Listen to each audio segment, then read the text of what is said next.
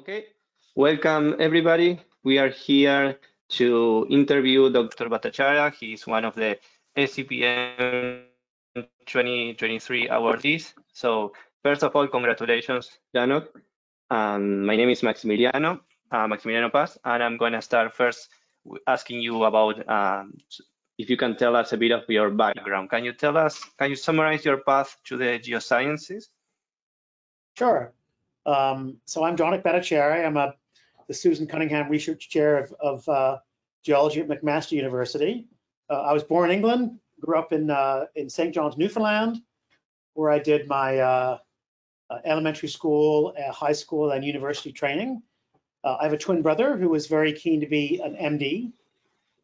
Interesting, when I moved to Newfoundland, they put us a year ahead, so I skipped grade 3. And then there were only 11 grades in Newfoundland, so I was 16 when I started university, which is quite young. And at that age, there was no discussion about going to McGill or another Canadian university. So Memorial was the closest university. And the first year Memorial program was fairly prescribed. You were either on a science track or a humanities track. I was more or less on the science track, but I was adamant I didn't want to be an MD. So I took physics, chemistry, I guess calculus, an English class. And then I had one other class. My twin brother took biology because he was definitely focused on being an MD, which he is. And I took geology because I just thought, in fact, I took geology for non-majors, thinking it might be just a fun class because I'd always kind of liked maps. I did very well in the class, but I also quite enjoyed the physics and the calculus. And in my second year, I was sort of doing a lot of math, a lot of calculus, but I kept doing some geology classes. I did the second year mineralogy class and paleontology. Leslie Charlton was my instructor in mineralogy, and she nominated me for a Canadian Student Mineralogist of the Year award, which I won. I wasn't declared major in geology. The other thing that happened at 16 is I bought a drum set and started taking lessons and getting pretty good. So my third year of university, I switched out of science and went to music school for a year. But at the end of that year, I decided, yeah, I wasn't sure if being a professional orchestral percussionist was really my thing. So I looked back at everything I had been doing, which was physics, calculus, and geology. And in my year of music school, I decided to take the field methods just so I would have my entire first and second year of geology under my belt. And I decided to wholeheartedly go back into geology. It just seemed like it was easy to me. It was less work than all the physics and calculus. I was getting A's. And the other good thing is I could play full time in a rock band on nights and weekends, which was my job, right? So my summer job was touring across the island of Newfoundland, playing in all the bars, making money to put myself through school. It wasn't that my parents were poor or anything, but you know, school was cheap. I think it was a few $100 for tuition, and you know, we made enough money in the band to pay rent and food and all that stuff. And so slowly but surely, I got dragged into geology. My first interest was in igneous petrology, and I did a bachelor's thesis on granites with Dave Strong, who was a volcanologist. But at the same time, the oil companies were recruiting right out of bachelor's of science and undergraduate careers. At the tender age of 21, I was hired by Esso Resources Calgary to go work in the oil patch. And that sort of got me out of the hard rock side of geosciences and into sedimentary geology. I worked there for 2.5 years. Can't say I loved it. At the same time, it was an absolutely fundamental experience because I learned about sequence stratigraphy and seismic stratigraphy. I didn't like seismic interpretation, but when I decided to go back and do a PhD after sort of being bored being an exploration geologist, I realized that what was missing was the interpretation of cladiforms and surfaces to standard well log correlations that were very lithofacies oriented. Something that I wrote about in a paper that Vitor Bro and I, both past presidents of SEPM and the Sedimentary Record, we wrote about how geophysics saves stratigraphy. And so a lot of my career has been applying seismic stratigraphic concepts to the interpretation of well log and outcrop data. That, of course, we now call sequence stratigraphy, but the word modern sequence stratigraphy hadn't really been invented in its full form when I was a graduate student. I sort of applied seismic concepts to the Alberta Basin using the terminology of allostratigraphy to define surface-bounded stratigraphic units, but sequence stratigraphy more or less does the same thing. And so eventually I realized that I had sort of come up with this idea of sequence stratigraphic interpretation of outcrop and core well log data at the same time that the Exxon research group were doing it in-house. And they presented their new sequence stratigraphy in about 1988, 89, in exactly the same year, 89, that I finished my PhD student. So all of a sudden, I was in that early sort of vanguard of sequence stratigraphic researchers. Okay, that was a nice summary. Let's start now with some questions, with all the questions. We have more or less 15 or 10 questions, depending on how much you want. But first, let's start with your career. Like, let's focus on some questions about your career, not your music career, but the geology career. What are you most proud of in your career? Most proud of?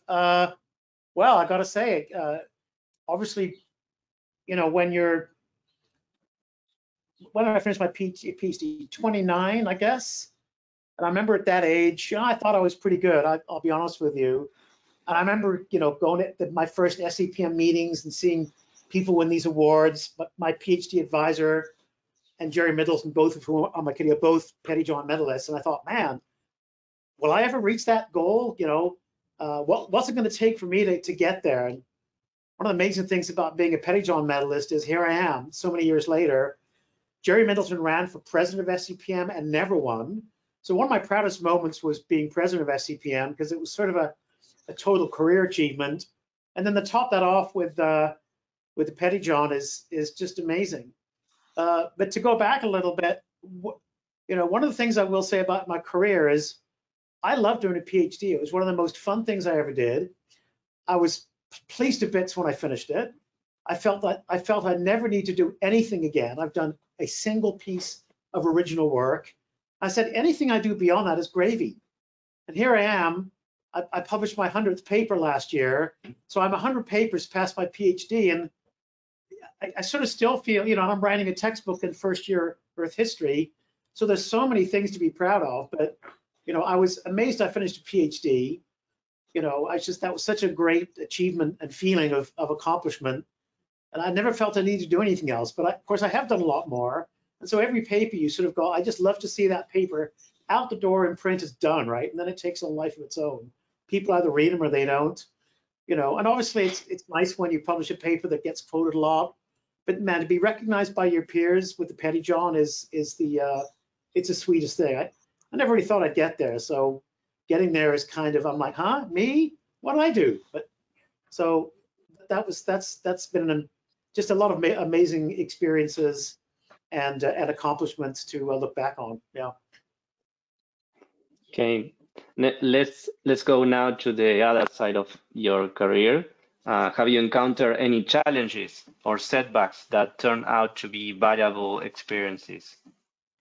Yeah, so there've been so many. You know, when I was 16, 17, I was reading books by a woman named Ayn Rand. I was very interested in being an entrepreneur, going to the big city of Calgary, working for the old business. You know, I was really excited about that. You know, in the end, that's not me.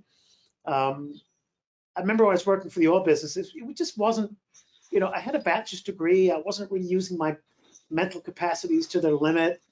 I would go to work and look at well logs, looking for high resistivity, high SP, bypass pay in shallow sandstones in the Alberta Basin. And it was pretty boring work. Then I'd go home and I'd be reading Jacob Bernowski and Stephen Jay Gould. And I realized that my boredom with my job was just not acceptable. And so that challenge led me to think about going back to get a university education, a PhD. So the challenge of not loving my first into the oil business, you know, led to the return to academia. And then, of course, when I went to school, the price of oil was in the dumps. And everyone said, oh, you're going back to school at a great time, because when you graduate, there's going to be all sorts of jobs. Well, there weren't. There were no academic jobs. There were very few oil company jobs. So once again, I graduated during a very challenging time. And, you know, by hook or by crook, I managed to find a postdoc with the late, great Grant Mossop. So I sort of hid away in Edmonton for a couple of years, where I met my wife, Cindy.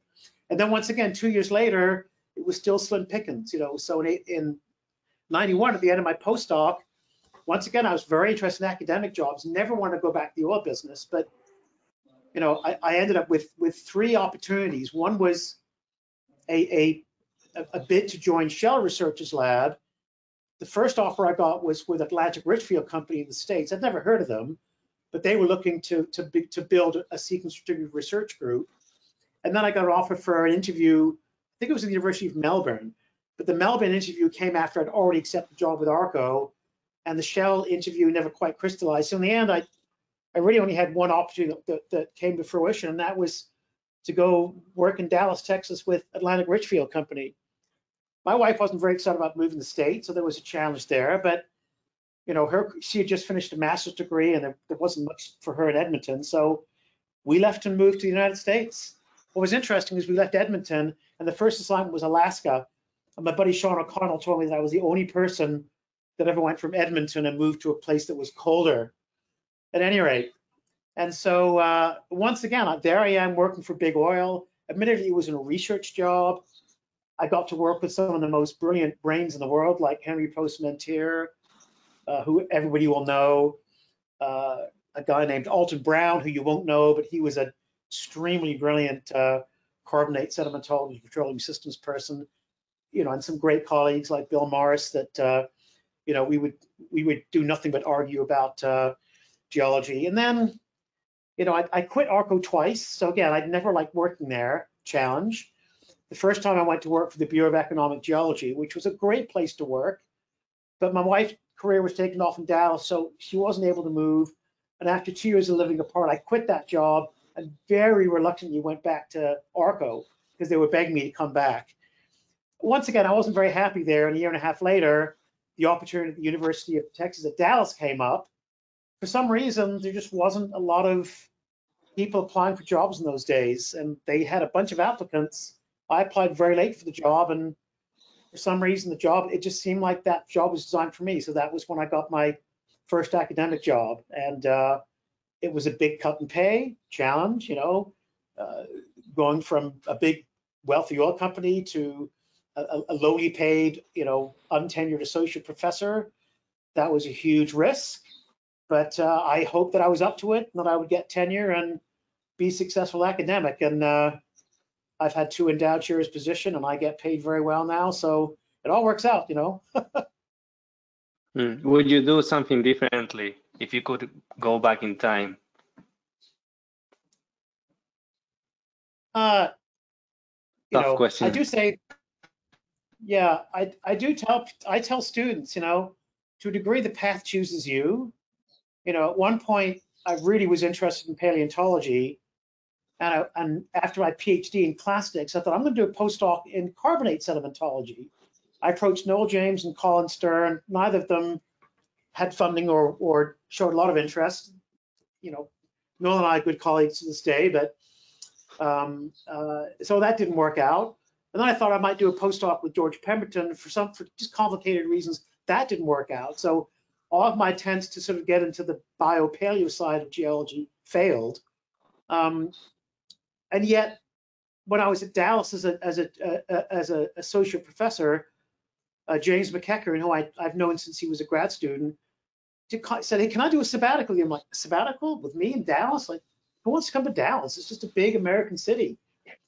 But James wanted to develop a new short course in ichnology, and he also wanted to know if I could pay for him for any living expenses. I said, "Well, the best way to pay you is to teach a course." Now, you're not supposed to teach a course on sabbatical, but James wanted to redo that class. So he taught that class to my grad students. I sat through the whole thing. James and I wrote a couple of papers, 2 of which have been quoted hundreds and hundreds of times, one of which is the hyperpicnal paper in JSR that we published in, whenever that is, 2005 or 2009. So, you know, so I sort of regretted not getting more into paleontology, but in the end, I managed to get to it through the back door by working with some of George's students. So I would never call myself a paleontologist, but I do have some interest in ichnology and dabble in it. You know, some years ago, I did an SEPM conference with James and Murray Gingras and George, an ecology conference. Again, I led the field trip. And I remember George complimenting me on my ability to identify trace fossils. So, and eventually George and I wrote some papers together. So, we had some disagreements in the past, but we reconciled on those. So, yeah, there's some things that never quite worked out. So maybe those were decisions I would have changed. But I'm not a guy to look back. I look at the success I've had and just say, you don't always get to make choices. Sometimes you just have to take the best of the opportunities that are presented to you. Okay. Now let's move to another type of questions, more onto like your daily schedule and your work-life balance. How do you manage your time and maintain work-life balance? Well, I have to be very blunt here. Cindy and I never had kids, and that was more or less circumstances rather than a great decision or choice. And we get along very well together. I like to sleep. I don't use an alarm clock unless some fool has an 8 o'clock meeting, which is very rare, or I've got to catch a plane. So usually I'm well rested. When I turned 38 and started doing field work, I decided I had to get fit. So I started running and doing marathons. I've only done 3, but I do try to keep fit. I wake up, have my cup of coffee, read the paper, go for my run, wander into school, or if I walk to school, it's about a half an hour walk each way. I get working around 10 o'clock. I'll have a quick lunch at my desk. When I work, I'm very focused, extremely focused. I read fast and I write fast. I know what my skills or my gifts are. I don't sweat writing papers and I read fast. I review fast. And so those are really good skills as an academic. I know lots of colleagues of mine who don't love writing and it's painful for them. One of the reasons I've written 100 papers is that I'm fast at it. Whether I'm good at it is another question, but I write fast and edit quickly. So that means I can be extremely focused when needed to be. So when I work very efficiently. I've had colleagues tell me I'm a workaholic, and that's because they can't believe how much stuff I get done. But that's because I work efficiently. It's not because I'm working 24/7. I don't work weekends. I take my holidays. I go for my runs. My wife and I like to have a few glasses of wine every night, and we cook nice dinners. She keeps me very healthy with good food and a fruit salad in the morning. And I'm a social guy. I've got lots of friends. I like to entertain. I've got my friend coming over for her birthday supper tonight. We're gonna cook some Mexican food because you can't get Mexican food here in Ontario. So I really value my work-life balance. I get a lot done. But the flip side is I don't have kids. I don't have anyone to pick up after school. I don't have anyone to take care of except my wife. And so by hook or by crook, I don't have. My parents have both passed away. I'm not dealing with, which is a sad thing. They died when I was in my 30s. So in some ways, I feel sad when I have friends of mine whose parents are in their 80s and 90s. But sometimes they're also taking care of them, running around. So I just don't have the responsibilities that many other people my age do. And so that gives me time to work hard enough to get more done than a lot of people, and yet leaves plenty of time for myself and for my wife and my friends and my family. And that gives me a feeling of calmness. Plus, I eat well and I keep fit. Are there days that you don't want to go to work, or do you always enjoy what you do? Well, I would say 90% of the time I'm having the time of my life. I am moving into an administrative job, and I've done administrative jobs before. Every once in a while, in an administrative job, as what you younger folks won't know, but there's going to be someone who's complaining about something. There's going to be a problem. Sometimes students have problems that are very difficult. I remember once I had a student that was doing some training on a rope. He fell on the rope, broke both his legs. That was a hard day. I remember once I made the foolish mistake of asking students at the end of field camp to write reviews of the class. I've never received more brutal complaining reviews. And the next day I decided I can't go to work. It was in the middle of summer and I got the review. So I went to Ozfest that day and listened to a lot of loud music and got the stress out of my system. So but it's pretty rare. Sometimes, sometimes you get writer's block and you just go like, man, I just can't work anymore. But I'm good at taking breaks, and then, I'll go for a walk, or it's okay, end of the day, have a beer with my wife and just kind of calm and relax. But for the most part, I love working. The one thing I do like about my life is that, aside from absolutely having to be on campus to teach classes, go to meetings, and now with Zoom, I can work at home if I want to. I can work at the office. So I have lots of different work areas. So I'm not a slave to having to be here at a time or having to be at a place. So that flexibility makes it a lot easier to tolerate work. And that's very different from, I found, working for big oil, where they more or less expect you to be there more or less from 9 to 5 or 8 to 4, whatever it is. So I do love the flexibility of being a tenured full professor, where there's very little constraints on how you do your work. So as long as you publish papers, bring in money, and turn out students, everyone gives you pats on the back, and no one really asks or cares how you do the work. Okay, so a nice work-life balance then. Now we have like a more philosophical question. How do you define success and fulfillment? What is your opinion in those words? Are they interchangeable? Within the context of your experience, how do you define them? So that's an interesting question. Success is typically defined externally. People will say, "Oh, that person's successful. They've got a big house. They own a Porsche. They're the boss, whatever." Fulfillment is a very personal thing, right? There's lots of people who are very successful and profoundly unfulfilled, right? So, for example, I'm a progressive rock fan from way back. One of my favorite bands was a band called Emerson, Lake and Palmer. There's 3 guys in the band. The youngest was the drummer. He was the happiest-go-lucky guy. Was thrilled at 19 to be in this famous rock band. Keith Emerson was a very well-respected British sort of backing musician. Backed up a black woman singer named PJ Arnold. Then he formed a band called The Nice.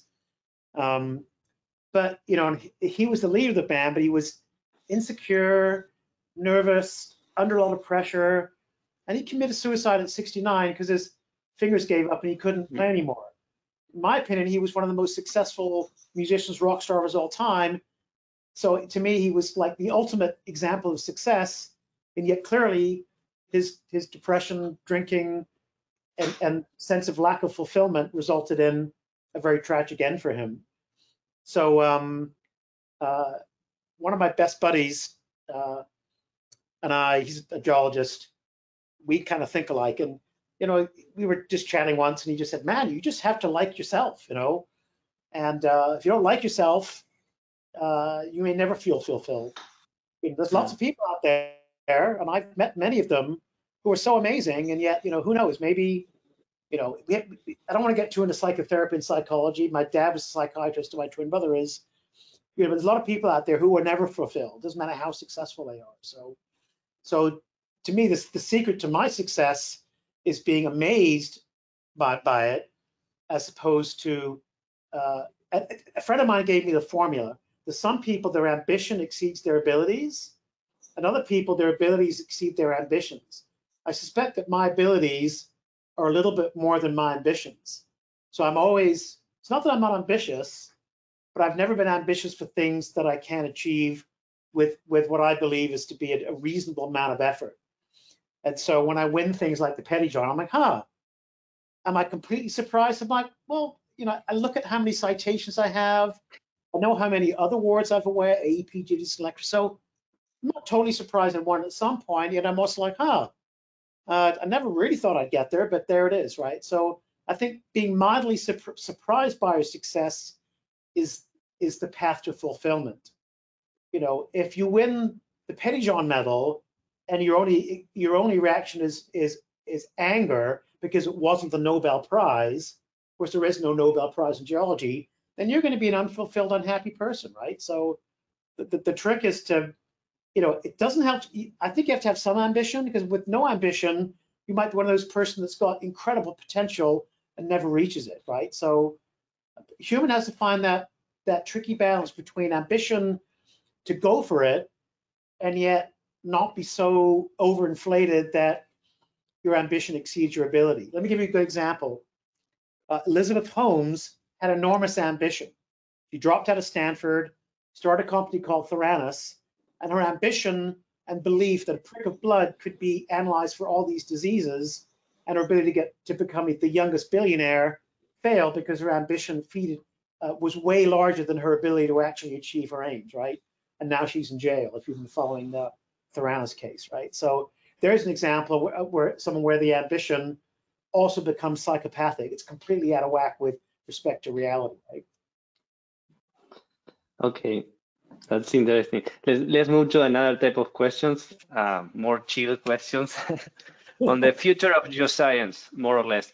How is, in your opinion, how has the geoscience field changed over the years, right? And how do you see geoscience and research evolving in the coming years? I'm going to be more specific because I can't really speak to geoscience as a whole, so I'll talk about sedimentary geology because it's SEPM.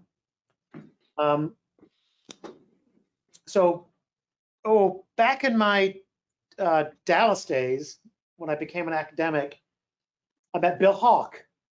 Bill Hawk, who you may know, the father of the global cycle charts, worked at Exxon and ended up at National Science Foundation. And I met him at an IS conference, I think in 1998 in Alicante, Spain. He took a shine to me and dragged me into NSF. I never got money from them. I had plenty of money from oil companies, so I didn't need US government money. But he started the Source to Sink project. And the idea was and he and I talked about this many times because I did a lot of meetings with him to review, to help write the science plan and then review the proposals when they came in. And he was adamant that sedimentary geology needed to become more quantitative. And at the same time, I started interacting with people like Chris Paola at Minnesota and Rudy Slingerland at Pennsylvania and others, all very, very quantitative, mathematically oriented sedimentology stratigraphers. Pete Burgess, who I think is still editor of JSR, and even John Southard, who was one of the founders and Jerry Middleton, who was sort of the founders of integrating physics and sedimentology. And I think that what was initiated by John Southard and Jerry Middleton, and Gary Parker and Chris Peel has now achieved fruition. I look at who's running SEPM now. Hi Liz, if you ever listen to this, Liz Hayjack, Kyle Straub, Doug Edmonds. I mean, they're the new face of sedimentary geology. And we have similar folks here in Canada, Steve Hubbard at Calgary, who studied with Steve Graham at Stanford. And it's the integration of physics to do really good quantitative sedimentary geology. However, it has to be founded on great field work. I look at people like Charlie Kierans, Isabel Montañez, who are all now senior SEPM folks, and they all understand, they're a bit more on the carbonate, maybe chemistry side of things, but they all start with good field work, right? So I think the future is those folks that understand that the story can't be told without good field work, but you have to use new tools and you have to use the basic principles of chemistry and physics to understand the science. Also, the revolutions in big data, numerical modeling, are going to revolutionize things. This is a bit of an aside that I want to talk about. Yesterday, I did my first experiment with ChatGPT. So I opened it up and I asked a simple question. What's the difference between allostratigraphy and sequence stratigraphy? Its answer was not very well written and completely wrong.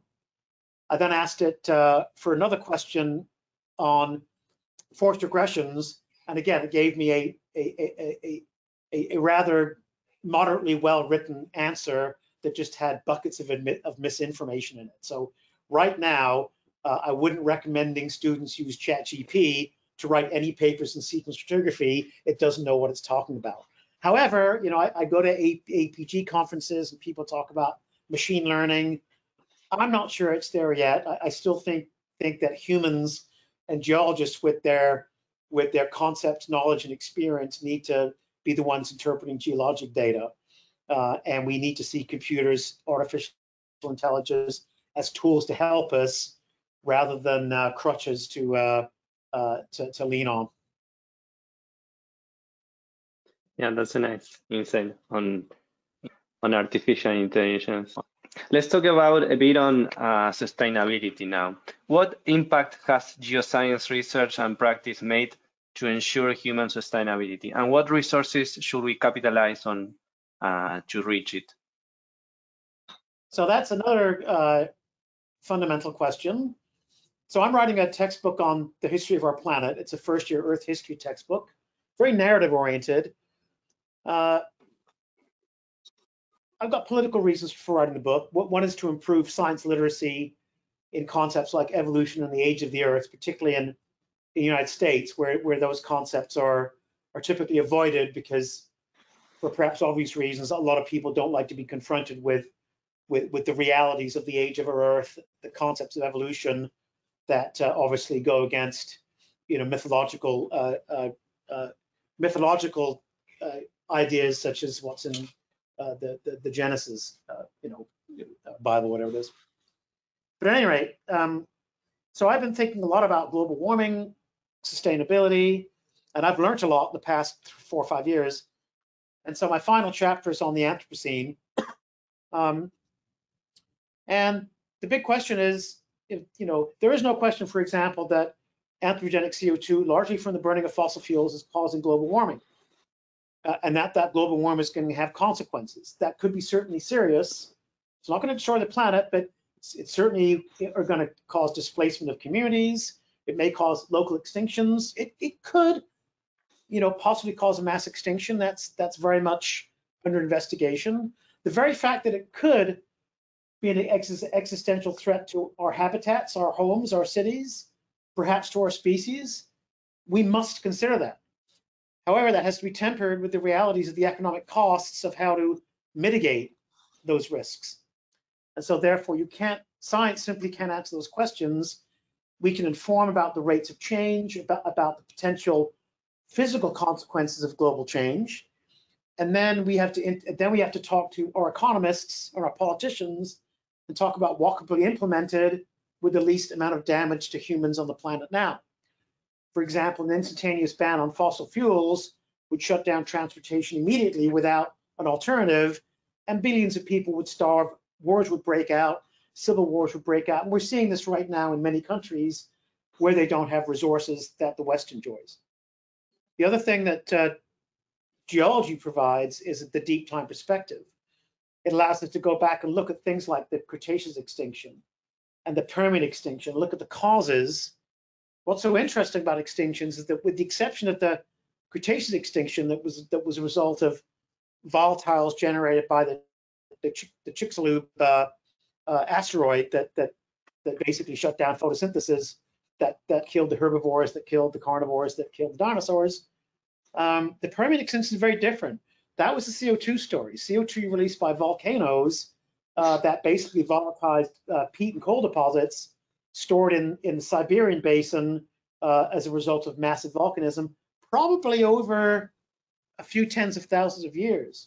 I've done some back of the envelope calculations, and it's possible that the rate of CO2 release from the Siberian traps might be similar to the rate of CO2 release in the Anthropocene. If that's true, then we could be releasing CO2 at a rate that truly could trigger a mass extinction. And it's only by looking at deep time and looking at the catastrophes that have occurred, whether they're minor extinctions or mass extinctions, that's one of the best ways to really understand how much we have to fear the global change that we're inducing. And there is risk. There is cost to mitigate that risk. The cost is not trivial. It's trillions of dollars to sequester CO2. It's trillions of dollars to change from fossil fuels to renewables. I tell my students the hope is light bulbs. Light bulbs went from being 100 watts to 5 watts in my lifetime. And who knows what kind of massive orders of magnitude improvements in efficiency we'll see as we go to electric vehicles or mass commuter, maybe solar powered trains.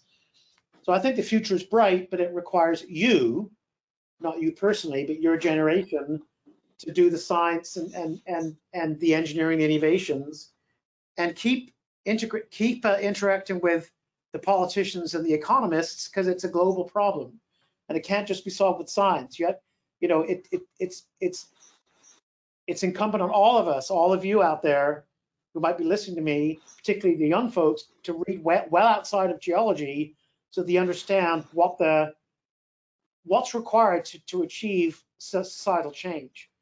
It can't just be done with good science. That science has to be translated into good policy. And so a few of you need to think about getting advanced degrees in business, maybe going to politics, and also just in communicating your science beyond your peer group and communicate it to the general public so that they truly understand the science, because there's so much misinformation out there. It makes it hard for the person on the street to really understand the science behind the predictions about global warming, as an example, and the sustainable solutions that might be required.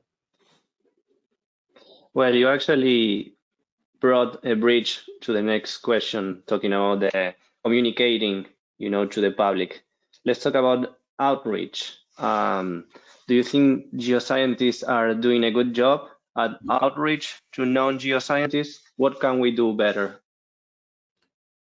So, again, that's a very broad question. Hard for me to answer, but let me give you an example, maybe a little bit left field from what you're thinking. So I'll go back to my textbook. So my textbook is designed to improve science literacy, particularly about the geological science, and particularly about the history, about the deep time history of our planet and evolution, that actually has implications for society. And the idea is to have more students taking Earth history class rather than just physical geology. So the average American who goes to university knows a bit about plate tectonics and earthquakes and volcanoes. Because they're into historical geology, they're not really clear about evolution, or maybe they don't believe it because they're, a young Earth creationist or whatever it is. So in writing this book, one of my personal goals is to visit every natural history museum in the world. And so recently I was at the Field Museum of Chicago, and they have such an amazing exhibit there. I've read that more people visit museums than go to football games. The Royal Ontario Museum has an amazing new exhibit on the origin and early life. It's a world-class exhibit. Downtown Toronto, it's always packed to the gills with families taking their kids there. I used to love going to the Houston Museum of Natural History. I lived in Big D. Ross Perot, who ran for the President of the United States, put his money where his mouth is and put a massive new, fantastic natural history museum right in downtown Dallas. So there you go. Ross Perot, who ran for President of the United States as an independent, decided we need more science literacy. When Ross Perot was running for President of the United States, he said, folks, we need to make computer chips, not potato chips. You won't remember that because you probably weren't following that election. I love that line. America's got to make more computer chips, not potato chips. And he was sort of giving a little jab at Jimmy Carter, who was a peanut farmer, right? And Bill Clinton, who sort of came from Arkansas, where they grow a lot of chickens, right, and potato chips. So science literacy in general is important. When I was in Houston, we used to do Earth Science Day, and again, as part of the Gulf Coast section of SEPM, we would do a little outreach at the Houston Museum of Natural History with a timeline, and several of us would go there, and as a president, I would go and help them out.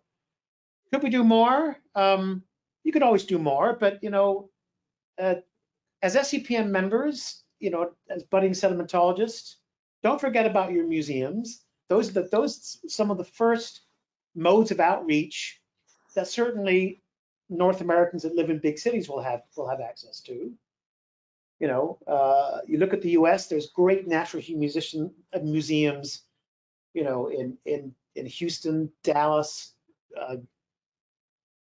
you know, all over the place. You know, Chicago, New York, obviously, Cleveland, Pittsburgh, L.A. You know, lots of cities have great museums. How do you get out the word more? You know, I think we need to fight school boards when they try to get intelligent design and creationism taught in schools. Don't let them get the better of us. You know, we need to make sure that our kids are scientifically literate, and we need more science teachers that understand science, and we don't start replacing science with pseudoscience and you know, all this fake news. I mean, there's a huge push towards science literacy and fake news, particularly in the United States and globally.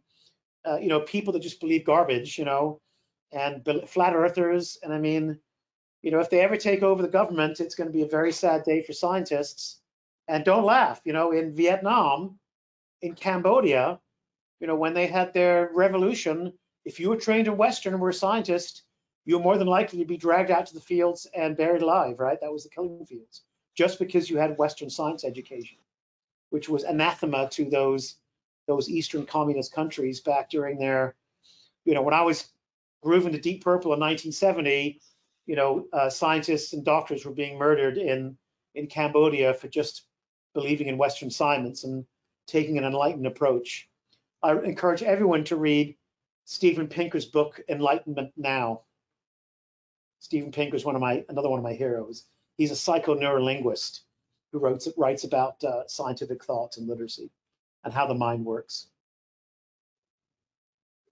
Okay, let's now I would like some opinion of you from key transferable skills. So what are some of the key transferable skills that you have been able to develop over your career?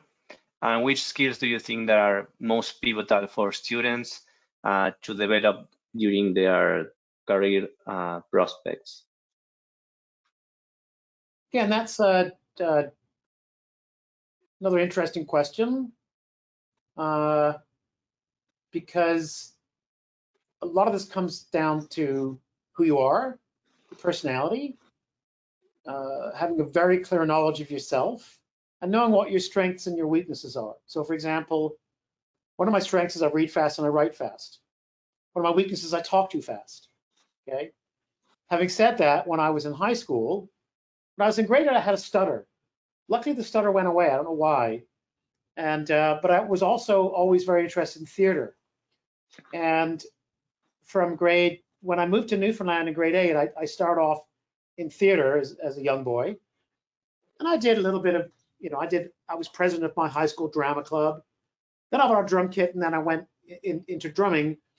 But to this day, I still use some of those learnings I got from being in, you know, doing a summer course in acting skills. You know, how to speak loudly to an audience, how to speak with passion, you know, and I've always been naturally good at that. Maybe a bit too fast, but you know, I remember when I was an AP distinguished lecturer, well, that comes from just being good at speaking, right? Some of that is lessons. You know, I actually had lessons in acting, and obviously communication skills are critical, right? If you're not a great speaker, join Toastmasters. You know, get some experience, right? I give students lectures on how to give a good presentation. When you're at a conference, don't just look at the talk. Think about why you like the talk. What was it about the presentation that worked? What was about the slides that looked good? You know, and see if you can build that into your own presentation. Most people don't like presenting. They're afraid to talk to groups. You have to practice that. You know, as a younger person, I would practice talks. I would do storyboards. I learned how to do a storyboard when I was in, you know, I did 1 or 2 classes on filmmaking. And so I learned how to do a storyboard. And that's a great way to give a talk, right? A slide is a series of still images. You can put motion in them, but the movie part is your conversation and your talk that goes with the static slides. So it's a little bit like organizing a movie, right? So communication skills are critical. The other thing is networking skills. You know, again, some of that comes down to person. If you're a very shy person, maybe you. So I'll just tell you a story. A relative of mine, I won't say who, told me, he says, I go to conferences, I don't say a word to anybody, and then I leave 2 or 3 days later. Well, I go to a conference, I can't get across the conference floor at APG because everyone wants to say, hey, Janok, how's it going, right? So sometimes I'm trying to get out of the conference floor, I almost need to kind of cover my face, right? Because I'm very well networked. I'm an outgoing person, I'm a social person. This relative of mine can be social, but he's a lot more reserved than I am, and just doesn't have the same networking and communication skills. Having said that, you know, I'm not sure I was a great listener when I was a young man.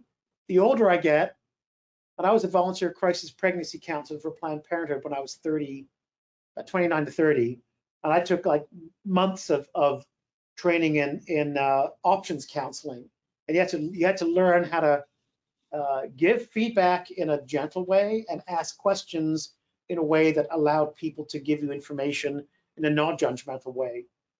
And as much as I can, I obviously this is a conversation where I'm talking, but I like to do a lot of listening and listen very carefully to people before I speak. And how many times you've been talking to someone where you can tell all they're waiting is for the opportunity to one-up you. You know, oh, I'm writing a book, or really, oh, I wrote a book last week, you know, and I've got relatives of mine who I love to death, but all they ever want to do is one-up me, right? So the conversation is it's all about them trying to one-up me, whereas, you know, a good listener will draw people in and you'll gain people's trust and you'll gain people's support. So being a good listener is key. Having a good network is key to success. And being very aware of your skills and strengths, and yes, of the areas of your personality, work habits that need to be fixed, right? And sometimes you got to ask for honest feedback from people. You know, how is that talk? You know, what did I do wrong? You know, and if you want to be an academic, you get feedback all the time because you submit a paper, gets rejected, and then you got to brush it off and just redo it, right? If you get angry at a rejection and just end up being angry at the person who rejected you, you're never going to get anywhere. You know, you have to accept the criticism and move on. My first academic boss, Bob Stern, said you can always tell a successful professor they have more scars on them than everybody else because they're used to constant rejection, and they just have to brush themselves off and try to do better. Okay, we are almost finishing with these questions.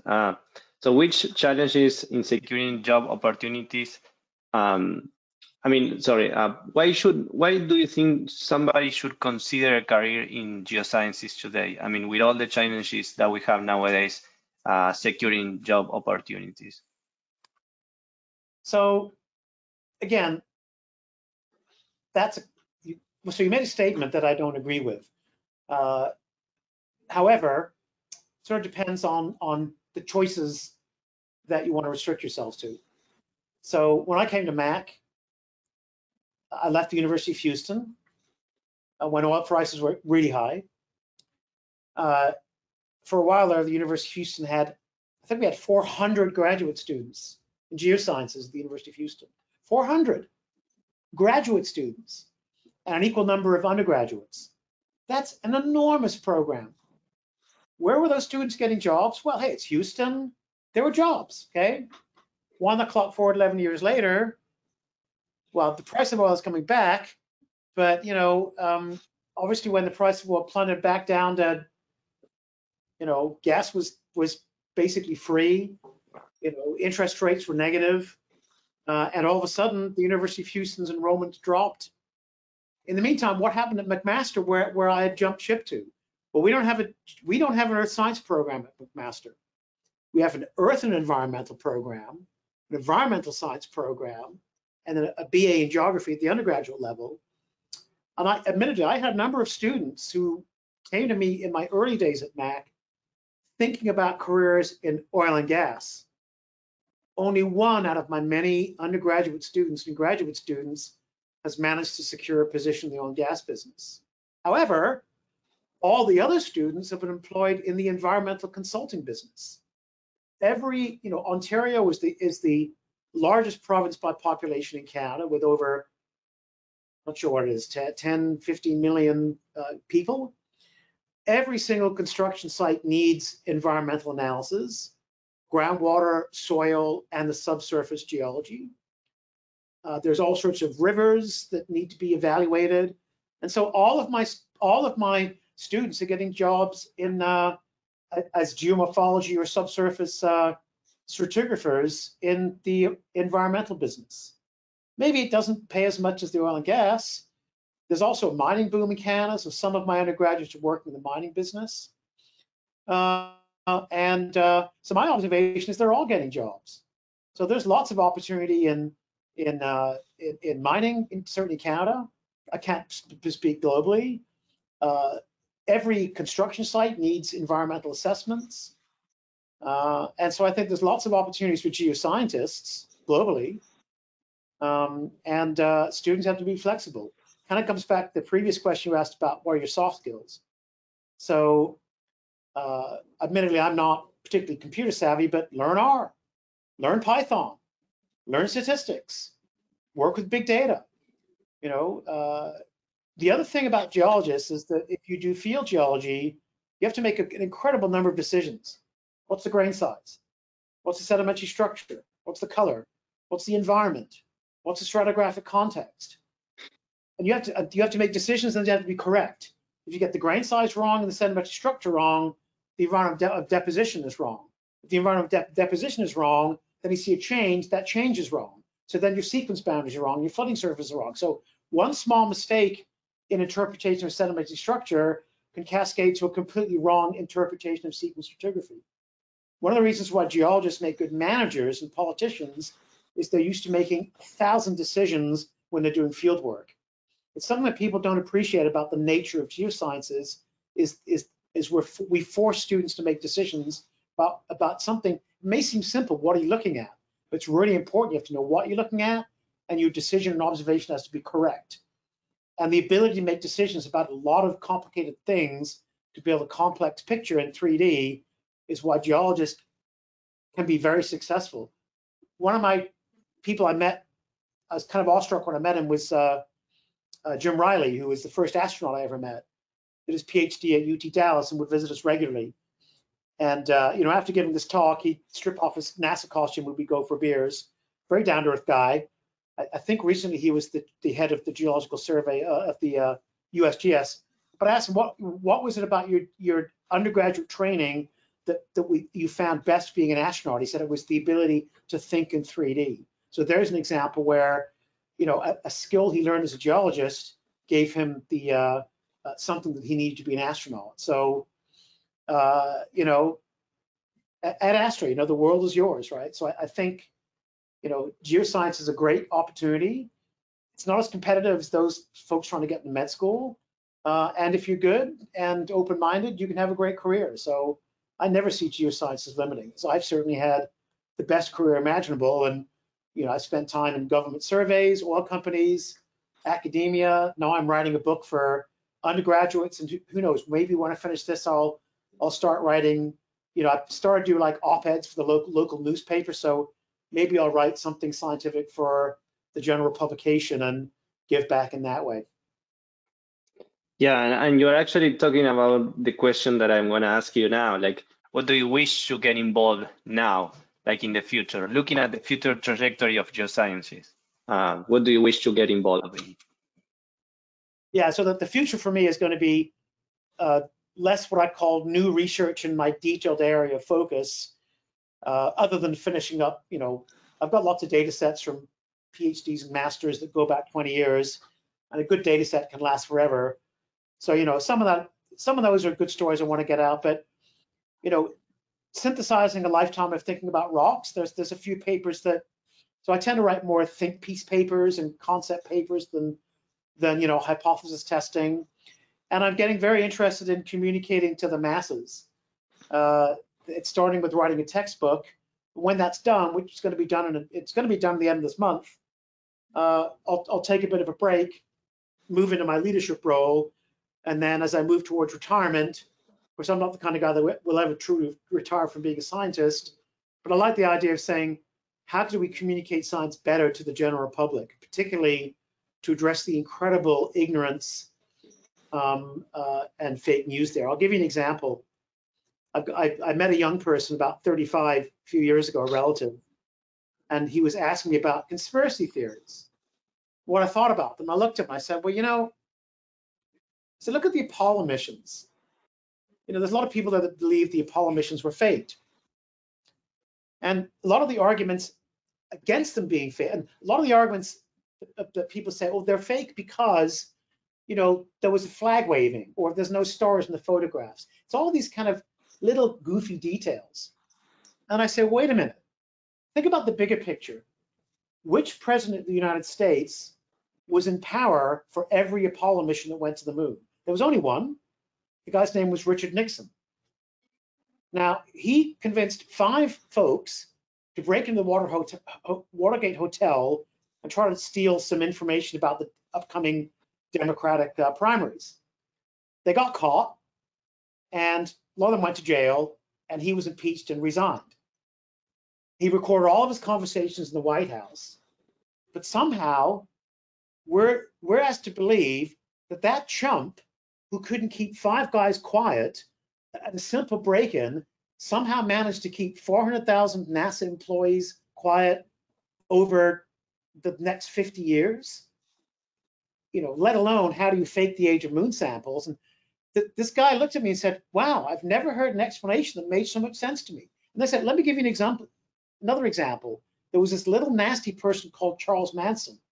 He convinced 5 of his followers to go out and commit horrible murders for a genuine conspiracy. His conspiracy was called Helter Skelter. He said, Black Americans are going to rise up and start a civil war. They're going to win, but they're not going to be able to run their country because they're blacks. They're not smart enough.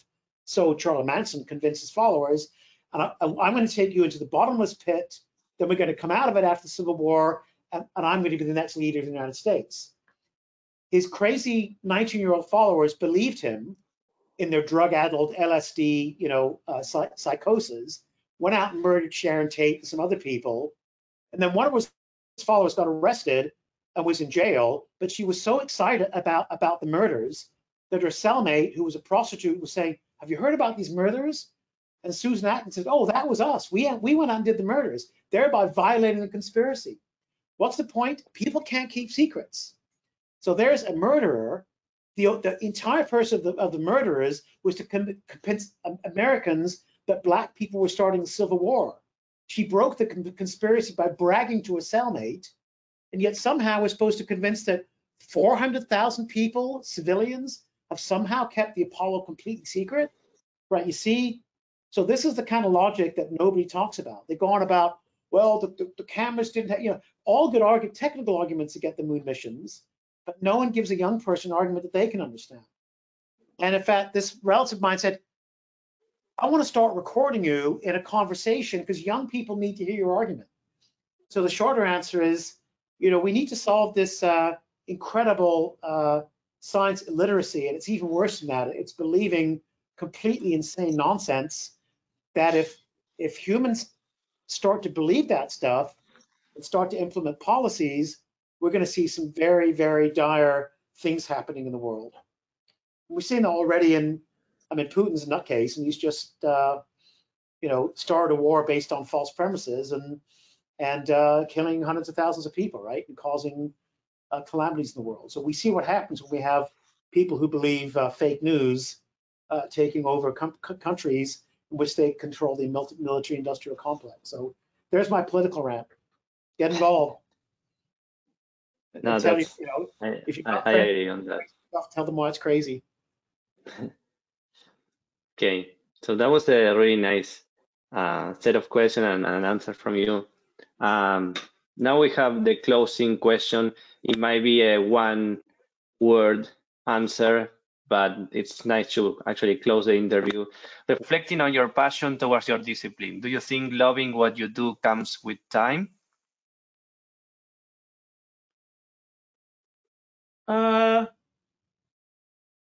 In a sense, yes. So to go back to the beginning of my story, I always kind of liked maps and geography. I don't know much about geology, kind of like museums, you know, natural history museums. I will tell you that, you know, joy is a rare feeling. And I've had feelings of joy in just lying in bed at the end of a field day, knowing that I commandeered the observations that day. Or that feeling when I'm practicing a lot or playing in bands a lot and you're just flying around the drum kit and it feels like magic and it's flowing. So we have those privileged moments in our lives. They're rare. You know, I'm a pretty happy guy most of the time, but that feeling of unadulterated joy is fleeting and very rare. You never know when it's going to hit. But a lot of times it comes from those moments when you realize that you've totally nailed it. You've commandeered it, you know, or maybe you give a talk and, you know, I remember I gave a talk once and it was standing room only. The first talk I gave at an APG, there was me and the Bill Galloway, and there was a few judges in the audience. And I said, Bill, there's not many people here. Bill said, the important people are here. You know, that was the beginning of my career. No one knew I was. I've got a weird name. People probably thought I would have a heavy Indian accent. I'm born in England, so, you know. But I remember that feeling of giving a talk where there were literally, you know, maybe 1,000 people in the room and going like, holy crud, I've made it, you know. So, yeah, those are the happy moments. Okay, Janok. Thank you very much for all your thoughts, and yeah, thank you and congratulations for the award. So to be here, it's great to win the award. I look forward to seeing folks in Pittsburgh, and I hope that anyone watching this gets something out of what I have to say. So thank you very much.